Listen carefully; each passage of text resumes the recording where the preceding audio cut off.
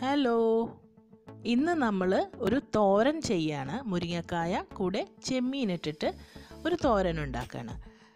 ഇത് അതിൻ്റെ പുറം ഭാഗമൊന്നുമില്ലാതെ അകത്തത്തെ പൾപ്പ് മാത്രം നമ്മൾ ഗ്രേറ്റ് ചെയ്തെടുത്തിട്ടാണ് ചെയ്തിരിക്കുന്നത്. ഇത് നോർമലി നമ്മൾ കോഴിമുട്ടി മുരിങ്ങക്കായൊക്കെ വെച്ച് ചെയ്യാറുണ്ട്. ഇന്ന് ചെമ്മീൻ ഇട്ടിട്ട് എങ്ങനെ ഇത് ചെയ്യാൻ നോക്കാം. അതിന് മുമ്പ് നിങ്ങൾ മറക്കാതെ ചാനൽ സബ്സ്ക്രൈബ് ചെയ്യുക, ബെല്ലൈക്കൺ പ്രസ് ചെയ്ത് നോട്ടിഫിക്കേഷൻ ഓൺ ചെയ്ത് സപ്പോർട്ട് ചെയ്യുക. അപ്പോൾ റെസിപ്പി പറയാം. ഇതിനായിട്ട് ഞാൻ 2 കപ്പോളം ഇതിൻ്റെ അകത്തത്തെ പൾപ്പ് എടുത്തിട്ടുണ്ട്. അതെങ്ങനെയാണ് എടുക്കുന്നതെന്ന് വെച്ചാൽ ഇതുപോലെ 2 കഷ്ണമായിട്ട് നടു പിളർന്നെടുക്കുക.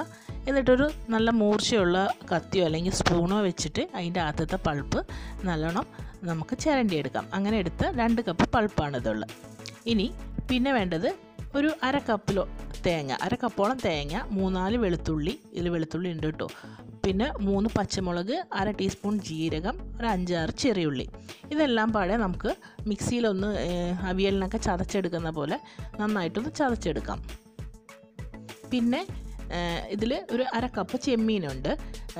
ചെറിയ ചെമ്മീനാണ് ഇതിന് ടേസ്റ്റ് ഉണ്ടാവുക, പക്ഷേ ഇത് ഇത്തിരി ചെറുതല്ല, കുറച്ച് വലുപ്പമുണ്ട്. അത് കാരണം ഞാൻ ചിലതൊക്കെ ഒന്ന് മുറിച്ചെടുത്തിട്ടുണ്ട്. ഇനി ഒരു പാനിൽ ഒരു 2 ടേബിൾ സ്പൂൺ വെളിച്ചെണ്ണ ഒഴിച്ചിട്ട് അതിൽ 1/2 ടീസ്പൂണോളം കടുക് ഇട്ടിട്ട് പൊട്ടിക്കാം. അതിലേക്ക് ഒരു 5-6 ചെറിയുള്ളി അരിഞ്ഞതും ഒരു പിടി കറിവേപ്പിലയും കൂടെ ഇട്ടിട്ട് മൂപ്പിച്ചെടുക്കാം. ഇത് നന്നായിട്ട് വഴന്നു കഴിഞ്ഞാൽ 1/4 ടീസ്പൂൺ മഞ്ഞൾപ്പൊടി ഇട്ട് കൊടുക്കാം.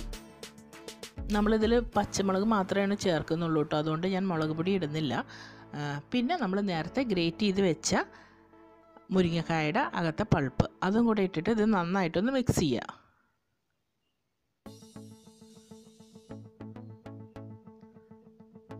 ഇനി ഇതിലേക്ക് നമ്മൾ നേരത്തെ എടുത്ത് വെച്ച ചെമ്മീനും കൂടെ ഞാൻ ഇട്ട് കൊടുക്കുകയാണ്. ഈ ചെമ്മീനും കൂടെ ഇതിലിട്ടിട്ട് ഇതെല്ലാം കൂടെ നന്നായിട്ട് മിക്സ് ആക്കുക. കൂടെ ഇതിലേക്ക് ആവശ്യത്തിനുള്ള ഉപ്പും കൂടെ ഇട്ട് കൊടുത്തിട്ടുണ്ട്. ഇനി ഇത് കുറച്ച് നേരം വേവിച്ചെടുക്കണം. ചെമ്മീൻ പെട്ടെന്ന് വേവും, ഇതിൻ്റെ അകത്തത്തെ പൾപ്പായ കാരണം ഇതും പെട്ടെന്ന് വേവും. ഞാൻ ഇതിൽ വെള്ളം ഒഴിക്കുന്നില്ല, അല്ലാതെ തന്നെ കണ്ടോ ഇതിൻ്റെ സൈഡിൽ നിന്ന് ഇതിൻ്റെ അകത്തുനിന്ന് ചെമ്മീനിൻ്റെ ഉള്ളിൽ വെള്ളം ഇറങ്ങാനുണ്ടാവും. ആ വെള്ളത്തിൽ ഇത് ഒരു 10 മിനിറ്റോളം നമ്മൾ ഫ്ലെയിം കുറച്ചൊന്ന് മീഡിയം ഫ്ലെയിമിൽ വെച്ച് വേവിച്ചെടുക്കാം. അതൊരു വിധം വെന്ത് കഴിയുമ്പോൾ നേരത്തെ നമ്മൾ ചതച്ച് വെച്ച തേങ്ങയുടെ കൂട്ട് ഇതിലേക്ക് ഇട്ട് കൊടുക്കാം. ഇനി ഇതും കൂടെ ഇട്ട് നന്നായിട്ട് മിക്സ് ചെയ്തെടുക്കുക. ഇത് മിക്സാക്കി കഴിഞ്ഞിട്ട് കുറച്ച് നേരം ഒന്ന് ഫ്ലെയിം കുറച്ചിട്ട് ഈ തേങ്ങയും കൂടെ ചേർന്ന് ഒന്ന് വേവാനുള്ള ടൈം കൊടുത്താൽ ഒരു 6-7 മിനിറ്റിൻ്റെ ഉള്ളിൽ ഇത് പെട്ടെന്ന് വെന്ത് കിട്ടും.